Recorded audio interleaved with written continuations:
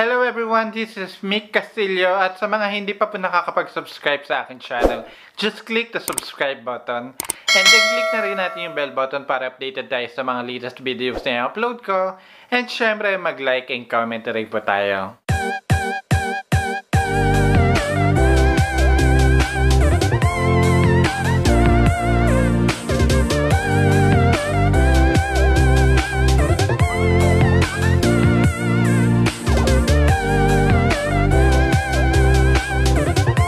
Alam naman natin guys na this quarantine days, medyo nakakalungkot siya ng konti kasi may mga pamilya or may mga relatives tayo na hindi natin masyado mabisita.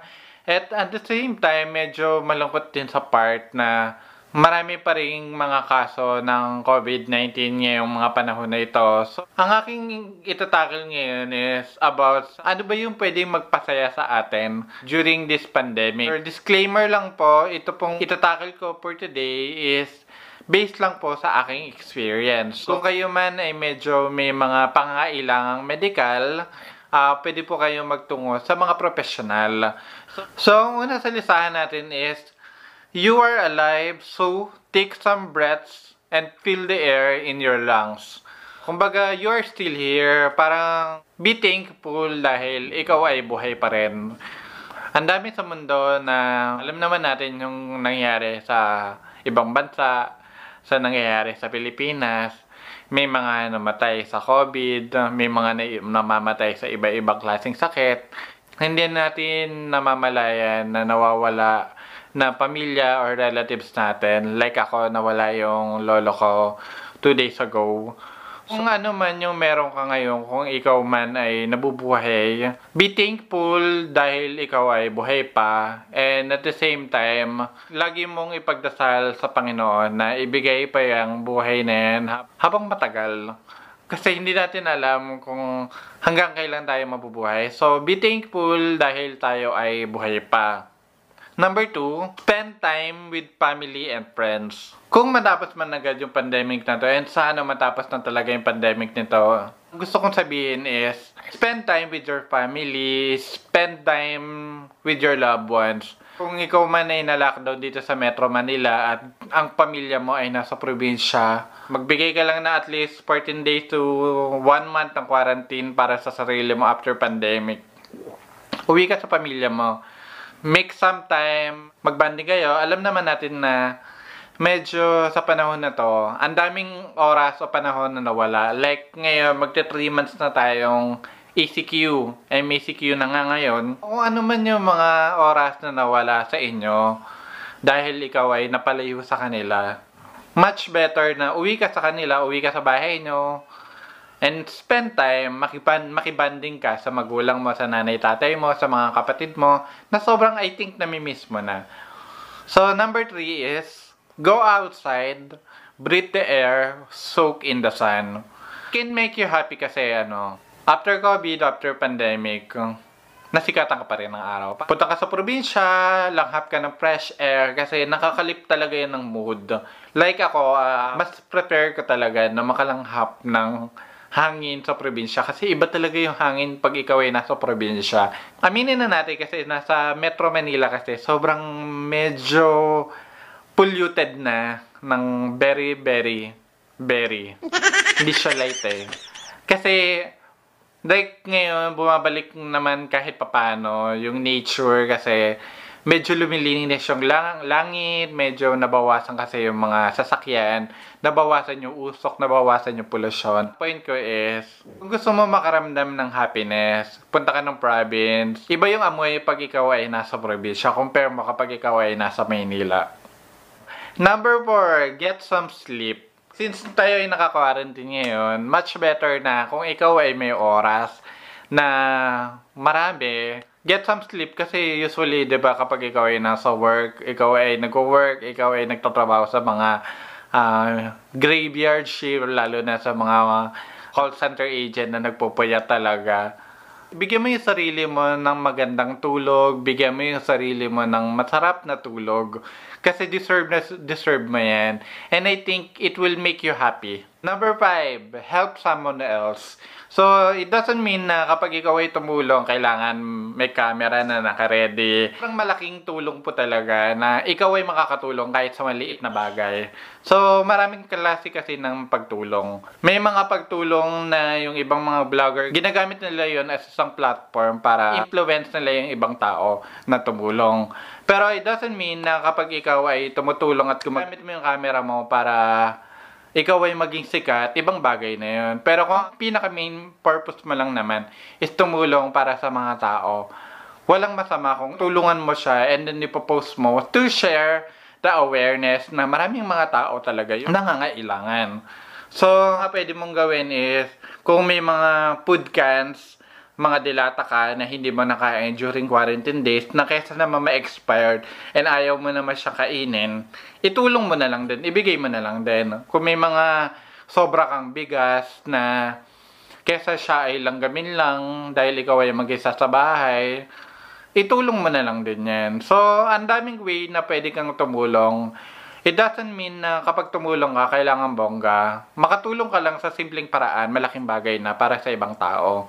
And, di mo lang napasaya yung sarili mo dahil nakatulong ka. Napasaya mo rin yung ibang tao kasi natulungan mo sila. Number 6 is, smile and give or get a hug. After COVID-19, alam naman natin na medyo importante ang physical distancing. So, since hindi mo naman magagawa na mayakap mo yung ibang tao or yung mga friends mo na sobrang na-miss mo, pwedeng beso-beso na malayo na ganon. O kaya, pwedeng bigyan mo lang sila ng matinding smile. Or kapag natapos na yung pandemic, pag may mga nakasalubong ka, ngitian mo lang. Hindi yung ngitian mo na lalandiin mo siya. Ngitian mo lang to make him feel na, uy, despite na may ganito or may pinagdaanan ang mundo, may pinagdaanan ng Pilipinas, importante na ngumiti ka pa rin. Kasi, ang daming nga nawalan ng trabaho, ang daming mga taong nagutom. Tawagin man nila akong impokrito. Hindi ko sure kung tama yung impokrito. Yung smile na ibibigay mo sa ibang tao is nakakalip siya ng spirit ng ibang tao. Paano ko siya nasabi? Like ako, pag ako nalulungkot ako, pag ako marami akong problema, pag ako may pinagdadaanan, or pag may nangyari sa akin hindi maganda nung araw na yon, may makita lang ako na isang tao na nakasmile, mapapangiti na lang din ako ng konti kasi despite na may ganun tong pangyayari sa buhay ko, may mga reason pa para ikaw ay sumaya. Kung ano man yung mga pinagdadaanan mo ngayon, kung ikaw man ay maraming mga problema pinagdadaanan, kung ikaw man ay nawalan ng trabaho, smile ka lang, ngiti ka lang. Kasi alam ko sa sarili ko, alam ng Diyos na hindi niya ibibigay yung experience na yan nang kung hindi mo talaga siya kakayanin. Kung ikaw man ay walang pera ngayon, it doesn't mean na forever ka ng ganyan.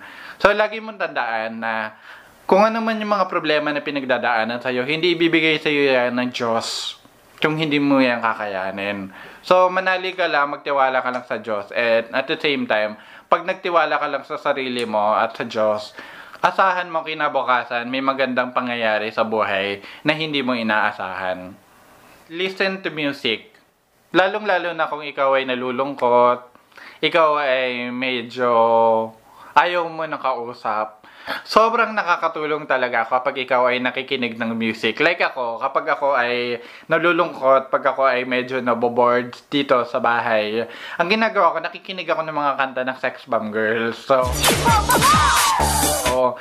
sobrang nakakalip siya ng spirit. It makes me happy kasi sobrang nakakatuwa na kapag ikaw ay nakakarinig ng mga ganong klaseng na kanta, or kung ikaw naman ay medyo malungkot, pakinggan mo lang yung bagong kanta ni Kim. Tuwa ka. Kung ikaw man ay maraming mga negativity na pinagdaanan sa mundo or sa buhay mo, malilip ka ng very light. Yung mga ganong kanta. Or kung gusto mo na medyo matutuwa ka ng konti kasi naging singer si Alani Ibana. Ibana Alawi ba? Not sure. Basta si Ibana. Yung kanta niya na J-O-W-A. Where are you? J-O-W-A. Where are you? J-O-W-A. Where are you? So parang, nung pinakinggan ko kasi siya, so medyo nakakalip siya ng spirit kasi nakakatawa. Kasi kahit sino pwede maging singer. Wala ko sinasabi iba. Be thankful for the small things in your life. Kung ano man yung mga blessings na nare-receive mo ngayon dahil may magandang kumpanya na nagpro-provide sa'yo dahil sa mga ganitong klaseng pandemic na nangyayari, be thankful. Kung ikaw man ay nabigyan ng isang beses pa lang na ayuda mula sa inyong barangay, be thankful dahil meron. Ako, lagi ko na lang iniisip, kung hindi kami nabibigyan dito sa bahay ng ayuda mula sa government, ayuda mula sa barangay, posible kasi na baka yung ayuda na ibibigay dapat sa akin ay binigay na lang sa mas nangangailangan. So, despite na maliit yan, be thankful. Despite na malaki yan, be super thankful. At kung ikaw man ay may malaking blessings na nakuha ngayon or makukuha in the near future, share it. Find joy in your present moment. Kung ikaw man ay maraming mga pinagdadaanan ngayon, wala kasing perfect na life. So, siguro, sige, aminin na natin. May mga tao na swerte talaga sila pagdating sa buhay dahil pinanganak sila, naging anak sila ng milyonaryo or what. Anong point ko? It doesn't mean na porket pinanganak sila mayaman, it doesn't mean na perfect na sila. No, hindi nasusukat ang happiness dahil lang sa material na bagay. Kung ikaw man ay may family, ikaw man ay may magulang, ikaw man ay may relative, ikaw man ay may kaibigan na sobrang bait sa'yo, sobrang nagbibigay sa'yo ng advice, ikaw man ay may kaibigan laging tumutulong sa'yo, despite na ganyan yung pag-uugali mo dahil medyo masama yung ugali mo. Ano ba yung definition ko ng perfect life? Ang definition ko ng perfect life is, at long na ikaw ay nakakakain ng 3 beses sa isang araw, blessings na yun para sa akin. As long na nagagawa mo yung gusto mo, blessings na yun para sa akin. As long na ikaw ay merong mapagmahal na pamilya, mapagmahal na magulang, at mapagmahal na kapatid, at mapagmahal na kaibigan, perfect life na yon para sa akin. It not necessarily kasi na masasabi mo na perfect ang isang buhay kung ikaw ay maraming pera. Tandaan mo na ang happiness is hindi nasusukat sa material na bagay. Kung ikaw man ngayon ay may mga pinagdadaanan at kung ikaw man ngayon sa tingin mo sa sarili mo na yung buhay ko hindi perfect, isipin mo na lang na yung ibang tao, mas medyo, baka mas worse pa sa sinasabi mong hindi perfect yung buhay mo. Feeling mo, sobrang hindi ka blessed kasi isang beses ka lang naka-receive ng ayuda tapos ang mga binigay sa yung mga dilata is mga sardinas, mga canned foods, mga spam. Wow, spam, ayuda, bongga. Isipin mo na kahit papano ikaw, mayroon kang na-receive na ayuda mula sa government. May mga pamilya, lalong-lalo na yung mga tao na nasa sobrang bundok, na sobrang layo, sobrang mga lugar na hindi talaga mapuntahan dahil nga sa pangyayari ngayong ECQ, dahil sa nangyayari ngayong lockdown. Wag na wag mong sasabihin dahil hindi ka nakakakain ng 3 beses sa isang araw is hindi na perfect yung buhay mo. May ibang tao na isang beses lang kumain. May mga tao na yung mga nasa kali, yung mga pulubi, wala silang matinong matulugan dahil hindi nila alam kung saan sila pupunta. Sa tingin mo na hindi perfect yung buhay mo ngayon, it doesn't mean na hindi ka na blessed or hindi ka mahal ng Diyos. Tandaan mo na as long na ikaw ay humihinga, as long na ikaw ay nakakakain, as long na ikaw ay nakakatulog kahit papano na mahimbing, perfect na yung life na yan para sa akin. Dahil tandaan mo, may mga tao na hindi sila nakakakain ng 3 beses sa isang araw dahil hindi sila nakaka-receive ng ayuda mula sa government, dahil hindi sila mapuntahan dahil malayo sila. May mga tao na hindi nila alam kung saan sila matutulog kasi pulubi sila. Hindi nila alam kung sino yung mga tao na pwedeng tumulong sa kanila. Kung ikaw ay may kompletong tulog ng 8 hours, 7 hours, 6 hours, kahit papano nakatulog ka, be thankful kasi yung ibang tao, hindi sila makatulog. Kasi hindi nila alam kung saan sila matutulog. Kung pasok pa lang yung 3 yan at meron ka at sa tingin mo na ikaw ay nabubuhay ka pa at ikaw ay medyo at least kahit papano may natutulugan, may nakakain ka at nakakahinga ka kahit papano, be thankful. Spread love, spread mo yung love mo sa pamilya mo. Kung yung pamilya mo is nasa malayong lugar, bigyan mo ng oras na at least makapag-chat ka, kapag video call kayo or at least makausap mo siya kahit isang beses. Kahit papano, hindi siya mag-alala sa'yo na siya ay malayo sa'yo. Isipin mo na lang din yung mga tao na nagtatrabaho, mga OFW na nagtatrabaho ng sobrang layo para lang may maibigay sila para sa pamilya nila. So, isipin mo na lang, ikaw kasama mo yung family mo. Yung iba, hindi nila kasama yung family nila kasi nagtatrabaho sila sa ibang bansa. Lastly, wag mong i-compare yung sarili mo sa buhay ng iba. Kung yung buhay ng iba is medyo nakakaangat, yung buhay ng iba, medyo maganda yung buhay nila, meron silang maraming sasakyan, marami silang pagkain. Wag mong i-compare sarili mo dahil lang doon sa mga material na bagay. Isipin mo na lang din na despite na kahit ikaw ay kaunti lang yung blessings na nare-receive mo, tandaan mo, blessings pa rin yan na galing sa Diyos. Na dapat mong i-cherish. Na dapat mong ikatuwa kasi may mga tao na walang-wala ngayong mga panahon na to. Be thankful dahil ikaw ay blessed. That is for our video today, guys. So, maraming salamat po sa mga nanood. At sa mga hindi pa nakakapag-subscribe sa akin channel, just click the subscribe button and then click na rin natin yung bell button para updated tayo sa mga latest videos na i-upload ko. And syempre, mag-like and comment na rin po tayo. Maraming salamat po sa mga nanood.